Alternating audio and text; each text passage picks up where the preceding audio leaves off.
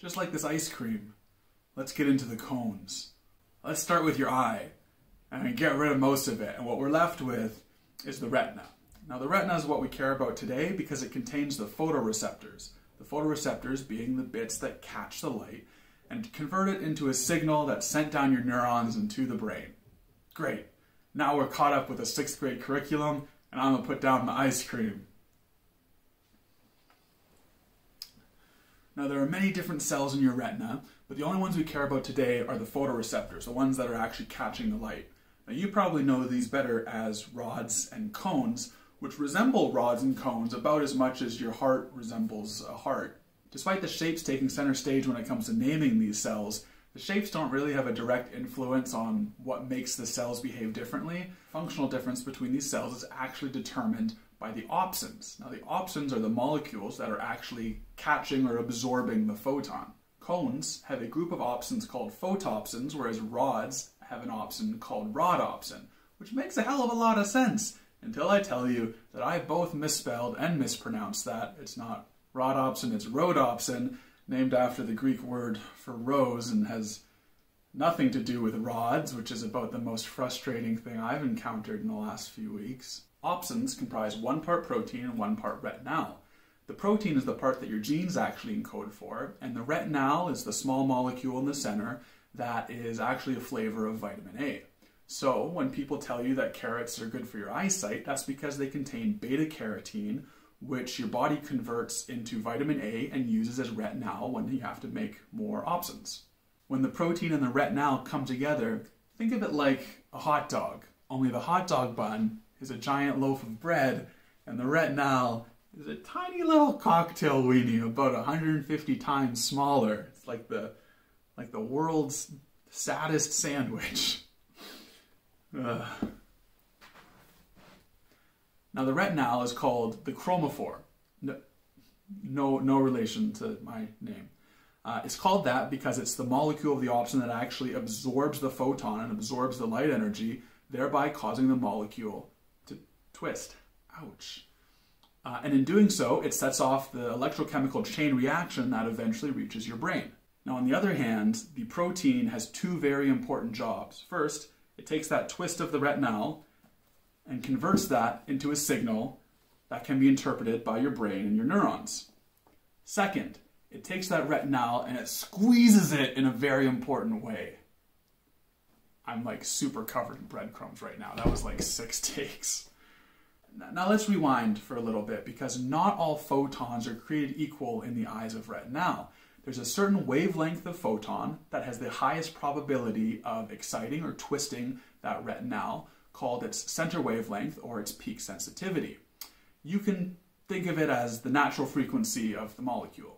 Now retinal all by itself has a peak sensitivity of 370 nanometers, but of course by itself it can't transmit a signal anywhere. So it needs that opsin, which also takes that retinal and squeezes it, and that causes its center wavelength to increase to longer wavelengths. Small changes of that protein also have quite a drastic effect on what the center wavelength of the retinal becomes, and that's why we have different classes of opsins. In humans, we have 3 classes of photopsins, all with different center wavelengths, and therefore we have 3 classes of cones because a cone cell can only ever express 1 class of photopsin. Now the classes of cones and opsins used to be referred to as red, green, and blue, but this quickly runs into trouble. For example, the red opsin actually has a center wavelength at around 560 nanometers, which is a wavelength that's associated with yellow light. So instead of colors, we now refer to the opsins and corresponding cones as L for long, M for medium, and S for short, depending on what wavelength of light they like most relative to a human's visual spectrum. Now let's visualize these 3 cones on the spectrum. What we have here is one of the 2 most important graphs in understanding color blindness, and it's called the absorption spectrum. You can see that each of the 3 cones has a center wavelength at a different wavelength of light, but that's not the only wavelength that it absorbs. Just as you get further away from that center wavelength, the excitability of that cone is decreased. Now, light of any wavelength coming into your eye will excite all 3 of the opsins. However, depending on that wavelength, it will excite them to different degrees. If we have, for example, hashtag 420 nanometers of light, that's going to excite your S cone much more than it will excite your L and M cones. And the different degrees of those excitations of the three cones are called your tri-stimulus values. Your tri-stimulus values are essentially the raw signal of your color perception. Now let's take what we've just learned and apply that to classifying all the different types of color blindness. Now, if you know one type of color blindness, I bet it's probably red-green color blindness, which, for very important reasons, I'm going to leave to the very end. An individual with typical forms of all three opsins is called a trichromat, i.e. three colors. They have trichromacy and can also be called color normal. Color normal people make up 96% of the population, depending on what definitions you're using. On the other hand, if you are missing one of those cones, you are a dichromat. If you're missing two of those cones, you are a monochromat. And if you're missing all of the cones, you are an achromat. Dichromatic individuals who have two cones have a severe form of partial color blindness and affect about 2% of males. Now, they still see color, just less, but I don't want to get into qualitative descriptions of color perception right now. It's kind of out of the scope of this video. While dichromacy might be abnormal in humans, it is actually the form of color vision that almost all mammals have, from cats to dogs to this monstrosity. And depending on which cone is missing, this dictates what flavor of dichromacy you have. Tritanopia is defined as the absence of the S cone, which is actually quite rare when you compare it to protanopia, the absence of the L cone, and deuteranopia, the absence of the M cone, each of which affect about 1% of males. Monochromatic individuals are missing two cones. Their single remaining cone cannot be used alone to determine what wavelength light is, so they see in legitimate grayscale, what you might call complete color blindness. Complete color blindness is not a technical or an official name, but it does get the point across in the same way that complete insanity is clear. Blue cone monochromacy happens when an individual is missing both the L and the M cones, leaving only the S cone active. It is very rare, only affecting about 1 in 100,000 individuals, but that's still way more common than its cousins, red cone monochromacy and green cone monochromacy, which are so rare we have no idea how rare they are. An individual missing all three cones is a rod monochromat, or better known as having achromatopsia. The cones aren't missing per se, but important signal pathways from the cones have been broken. Therefore, only the rods work, and they are completely colorblind. However, it would be a bit reductive to say that they see in grayscale as you imagine a black and white movie. Because they only have their rods remaining, and rods are super sensitive because they're meant to see at night, when they use the rods to see at day, they become saturated and their vision is blown out, very much like an overexposed photo. Now, achromats make up about 1 in 30,000 people, and they have a number of additional symptoms on top of just being colorblind. Now, the last form of color blindness is anomalous trichromacy. And I didn't mention this one at the beginning of the episode because it doesn't really fit into the explanation of missing cones. They are trichromats, so they have all three cones, and their color blindness is also not that severe, although it is the most common by far type of color blindness. It is also the most difficult to explain, and I have literally rewritten this section half a dozen times. In fact, the mechanism of anomalous trichromacy wasn't even well understood until the 90s, and this means that it's probably still prominent in most public school textbooks. That incorrect explanation being that anomalous trichromats have all three cones, but one of those cones is somehow malformed, malfunctioning, or lazy, and therefore can't absorb as much. Not the case for protanomaly and deuteranomaly, which are two flavors of anomalous trichromacy, and together make up about 3/4 of all colorblind people. Now, these conditions arise when the L and the M opsins, which ordinarily are very close to each other on the spectrum, have a mutation that causes one to shift closer to the other, decreasing the distance between them. And topically, you could say that that lack of social distancing is what causes the disease. Typical trichromats, or color normals, have a spectral distance between their L and M cones of 29 nanometers. Now, when one of those cones, one of the opsins, shift a little bit closer to the other, such that the distance is 25 to 28 nanometers, they are still classified as a color normal, even though they technically have a mutation. As the opsins get closer to each other in the spectrum, the anomalous trichromacy goes from being mild to moderate to severe, and by the time they move so close to each other they're overlapping, you essentially have dichromacy.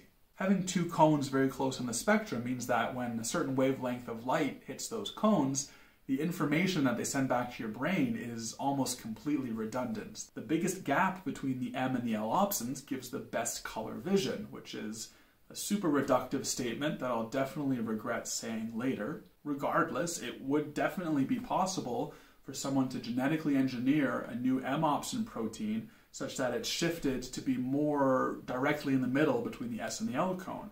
And an individual with that genetically modified opsin would have superhuman vision, or at least like abnormal vision. Finally, we have tritanomaly. And if you extrapolate what we learned about protanomaly and deuteranomaly, such that tritanomaly comes about from the S cone shifting closer to the M cone, then you'd be wrong. This is even how most internet resources still explain tritanomaly, but again, it's not true.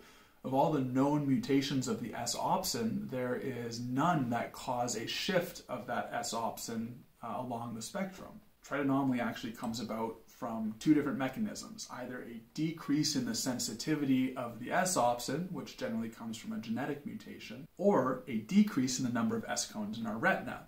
Now, S cones are already a minority there, so if we lose some of them, it greatly affects our color vision.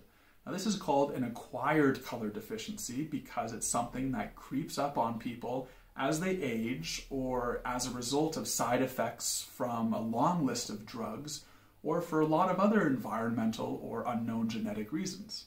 Both forms result in essentially the same color perception, and they can be progressive or degenerative, which means they get worse with time or age, something that's unique to tritanomaly.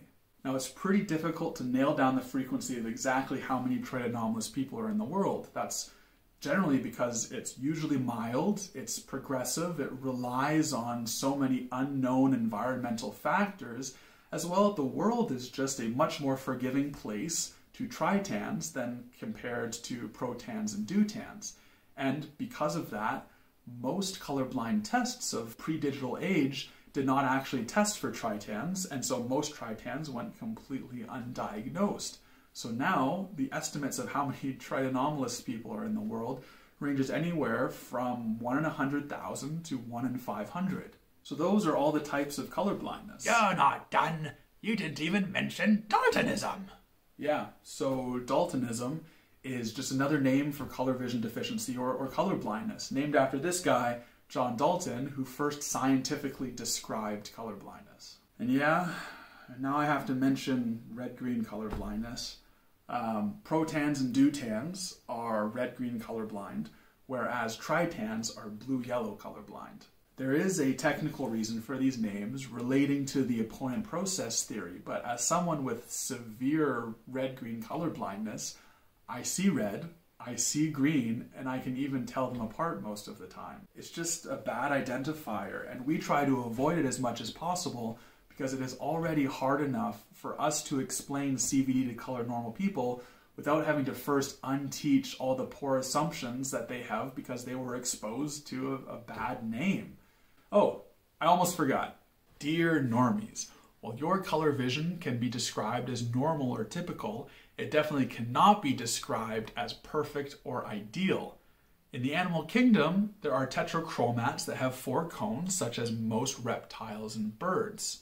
These animals theoretically have better color vision than you and can definitely see colors that you cannot. In fact, all mammals evolved from a single common ancestor that had 4 cones, and in that evolutionary process, dropped 1, 2, or even 3 of them.